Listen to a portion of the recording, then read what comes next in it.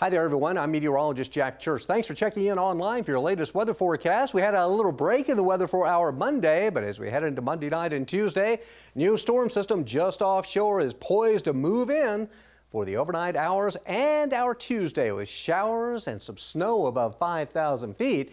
But then as we head towards Wednesday and Friday, you can see a dry slot starts to develop. It's also going to start to get a little warmer. Been chilly the last few days as we've had low pressure over us, but now high pressure will start to build in along the coastline, and that means drier, warmer conditions for the end of the week. But we got to wait a couple of days for that. For tonight and into tomorrow, you can see rain pretty widespread across the area, and even a slight chance we could see a thunderstorm pop up in the afternoon hours, especially on our Tuesday afternoon.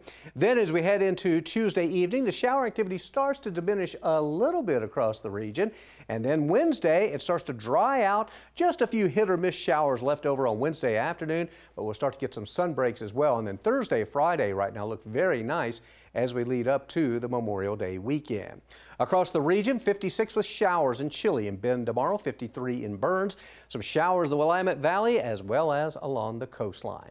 Overnight tonight at our local coast, showers and a little breezy at times, upper 40s to near 50. Tomorrow it's going to be a cool day, 50s to around 60 with off and on rain in your forecast. East of the Cascades, keep in mind snow above 5,000 feet. Elsewhere though, showers and chilly tomorrow, 53 in Klamath Falls and Paisley, 49 in Lakeview. Snow likely at Crater Lake, 35 degrees. Back here in the West Valley, showers overnight. Showers continue tomorrow. Slight risk of a thunderstorm too. 63 in Medford, 61 Grants Pass, 59 in Cave Junction. As mentioned though, we start to dry out and warm up the end of the week. We're back in the 70s. Slight risk of a shower possibly on Saturday. Partly sunny and mild for Sunday, Monday.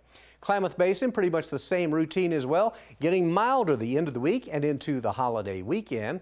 At the coast, rain tomorrow, a few showers may be left over Wednesday, then drier, milder weather for Thursday, Friday, chance of showers Saturday, clearing up for Sunday, Monday, and pretty much the same pattern for the Northern California areas as well. Showers diminishing by the time we get to Wednesday, mild for the end of the week, slight chance of a shower Saturday, and looking nice Sunday and Monday. Well, I hope you have a great evening and a great Tuesday as well. Thanks for checking in online. Of course, you can also watch us over the air at NBC5 News. Thanks again.